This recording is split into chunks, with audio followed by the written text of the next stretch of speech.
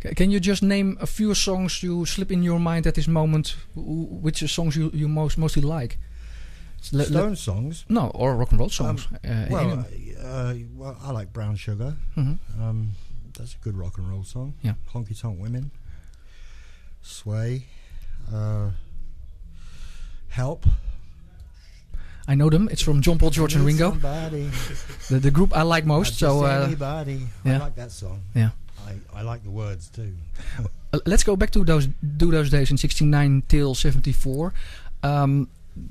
In that period, you played with the Rolling Stones. You also played on Let It Bleed and Sticky Fingers and with other albums. I think this question has been asked you for, let's say, 1 million or 1,000 times. I don't know. Yes.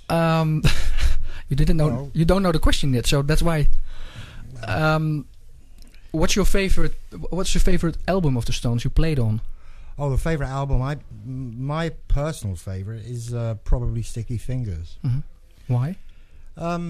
Because I think I like the songs.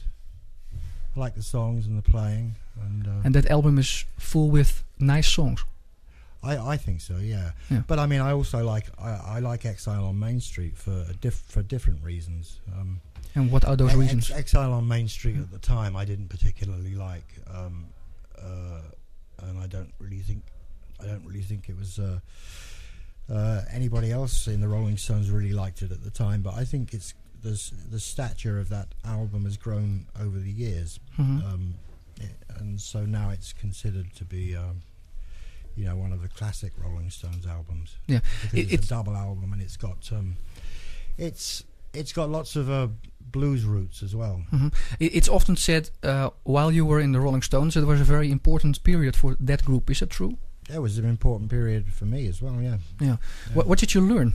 Huh? What did you learn which you still use? I learned how to dance. Mick Jagger taught me how to dance. He really did. Yeah. Can you explain how to dance? What was it like? I can't explain it. I can show you. Yeah, but it's no use for radio. But actually, I'm not being funny or anything, but in a way, I learned a lot about all different aspects of music and recording when I was with the Rolling Stones. Before I joined the Rolling Stones, I was primarily a blues guitar player, and my job was to play blues guitar behind John Mayall's Blues Breakers. Yeah, a question I received from one of the fans is regarding the songs you played, like Keep Me Shelter, and the improvisations you did on stage. Yeah. Because I can imagine Stones are being a polished band. Was that discussed before you did improvisation on stage? No, we used to talk about everything but music. We never used to talk about music. We just used to play it. I mean, seriously, they never ever approached music, and probably still don't in an intellectual sense. We just, I mean, really, we just used to pick our guitars up and sit down and play, and if something worked, it worked. And because you all spoke the same language, like musical. Yeah, that's the way it worked. Yeah, and we all, like I said before, one thing I noticed about Mick and Keith, as soon as I joined the band, was that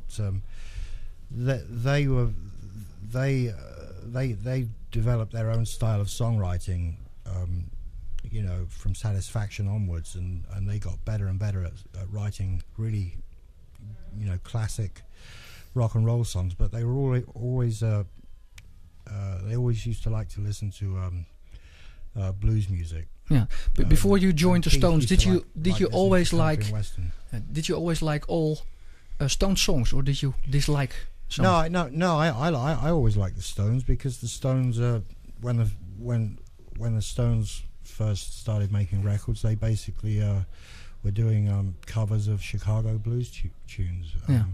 And it's one of your favorite music, huh? Blues music. Yeah. Already discussed. So it's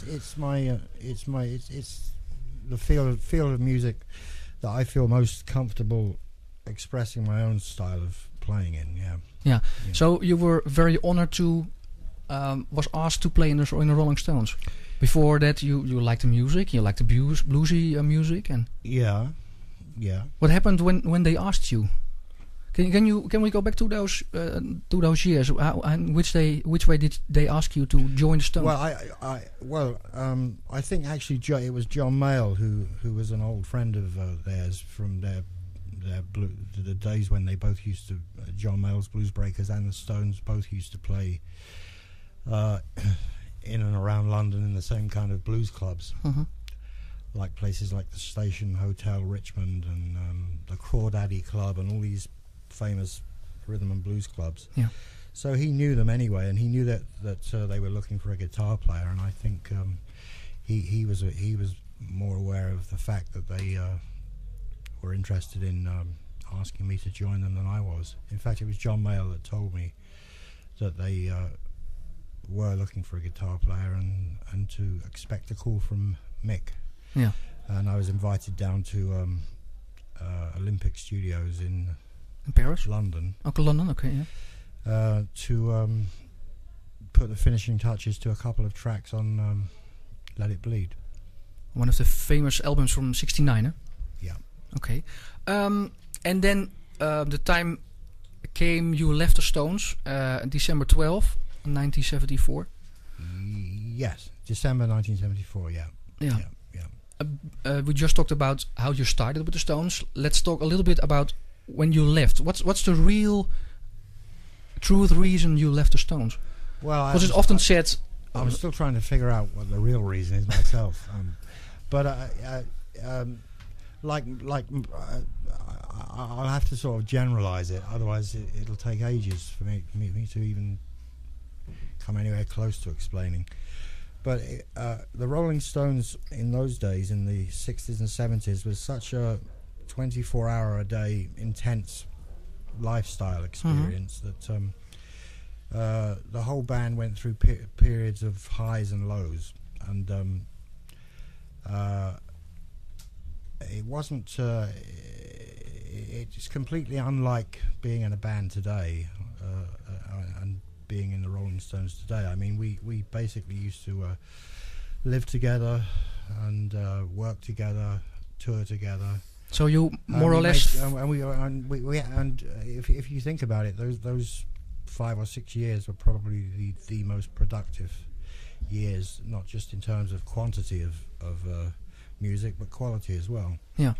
And at the around about the end of 1974, I got very disillusioned with it, and musically or just well, not really disillusioned with the music. I like the music, but I didn't feel that I could really broaden my horizons as a guitar player or as a musician, and so I left. Yeah. You know. After that, you played with Jack Bruce. Yeah, that was. I mean, and that was like going to a completely different extreme. Was it a day and night extreme, or? Well, actually, there were lots of similarities between Jack Bruce and Keith Richards, but I'm not going to go into those. No.